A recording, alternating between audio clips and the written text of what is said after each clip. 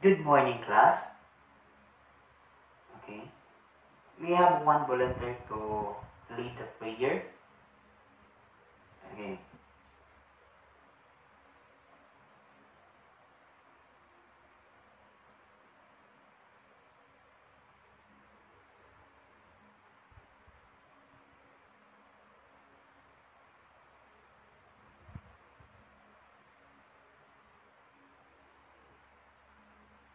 Father, Son, and Holy Spirit.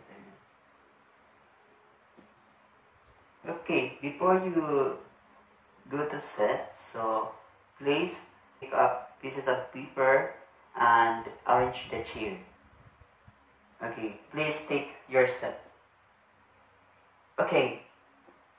I have here an jumbo word. Okay, may I have a volunteer to answer the jumbled letters? Okay, cardio. Ninyo. Okay. Oh, kamo na lang the answer kay kuha naman siya. 5. So, I need 1.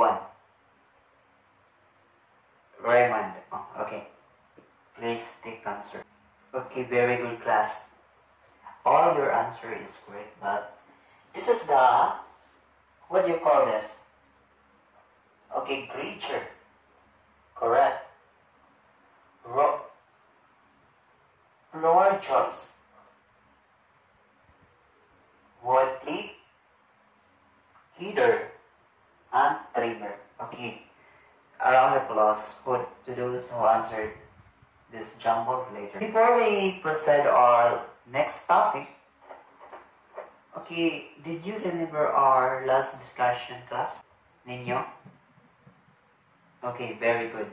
Here question inside the cup. Then, if you hear the sounds, so pass to your seatmate, and if you hear the sound stop, then pick a questions. Okay, did you understand, class? Okay. So let's start.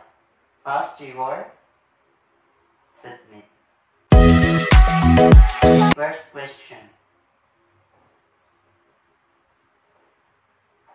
Okay, very good.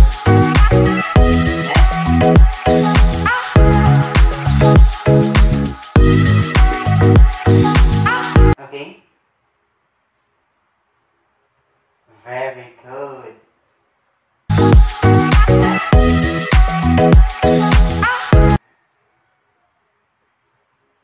Very good. Then the last one.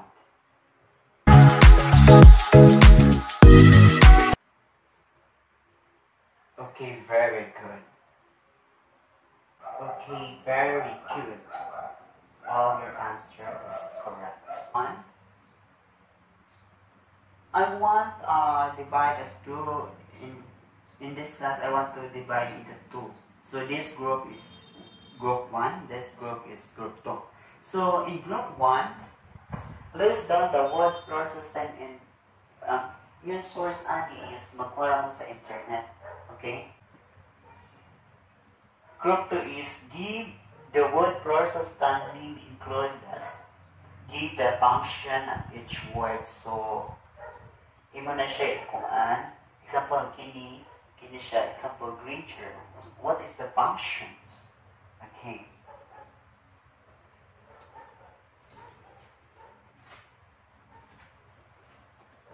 That is that. Then, after your answer, then, you siya i-face. There is a blackboard. Whiteboard rather, sige. Okay, I will give you 10 minutes to participate your word. And after your 10 minutes, face your output here and one volunteer each group to discuss your answer. Okay. Okay, very good. Do you understand, class? Very good. So, in your activity, what have you observed? Oh, ikaw. Oh, very good. So, what do you think our lesson for today, class? Okay, very good. Did you answer right? Okay, our lesson for today is all about the wood floor system.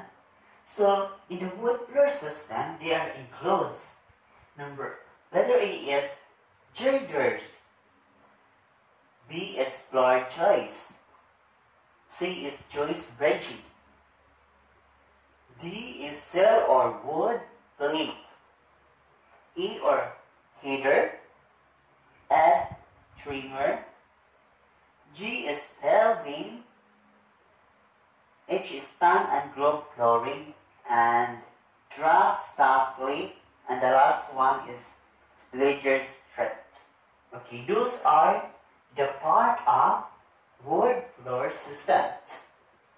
So what have you observed, or what is your own opinion about wood floor system? Okay, the wood floor system is how the materials and pieces fit. So this is the very important. Okay, this is the materials kung unsaon sa mga gamit sa inyong pagbalay, pagtukod. So together with the group components and fastened together with the create smooth. So kailangan kung magtukod yung balay na kay kompleto nga gamit, kompleto nga materials to create the number one is girder. So what is girders? So is a principal beam extending from wall to wall or structural member that support the floor joist. So kabata mo na class na kanang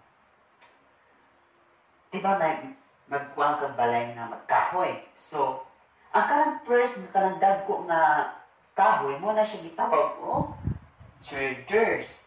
Okay. Okay. So the next is floor joist. Is that part of the floor system that support the floorboards. So in floor joist, mo na siya ang second layer. Isa po, katong girder. So girder, then floor joist. Okay. This is the floor joist. Then, sill or wood plate.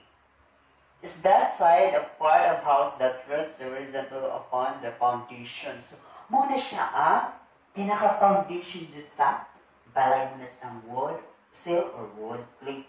Para di siya makuhaan ang atong balay, di mabungkag dahil kay nakamay siya yung muna siyang naka-horizontal na pinaka-foundation good na sa atong balay para likod. Okay?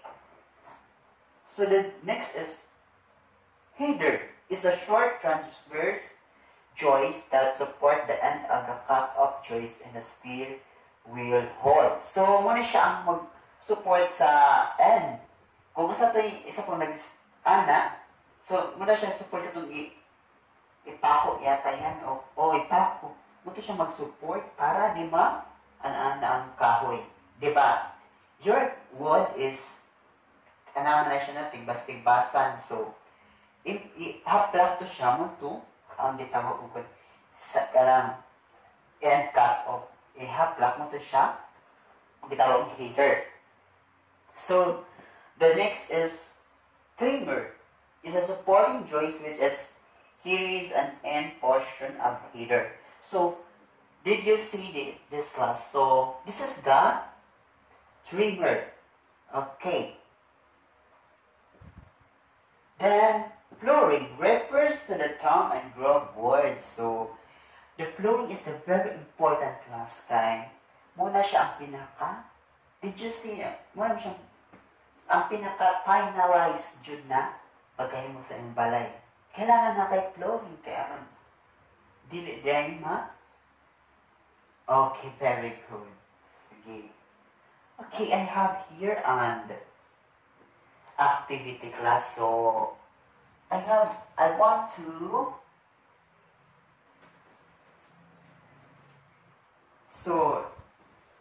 to get your 1/2 sheet of paper.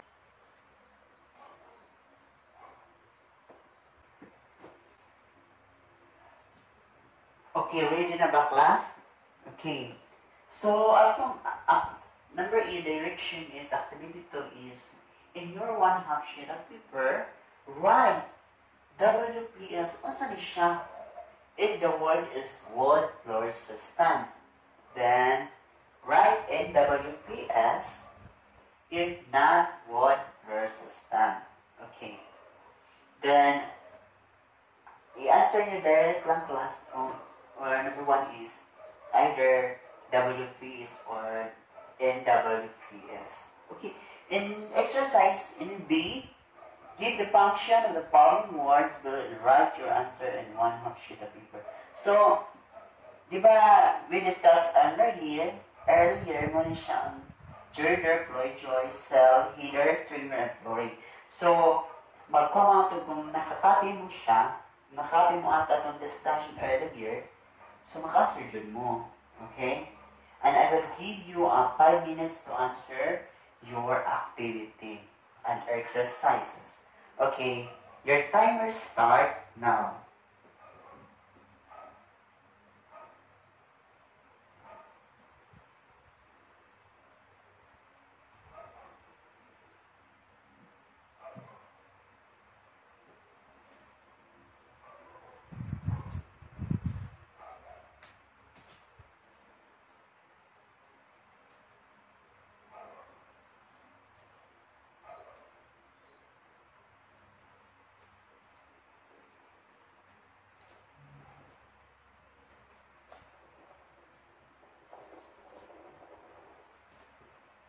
Okay, class, are you done to answer?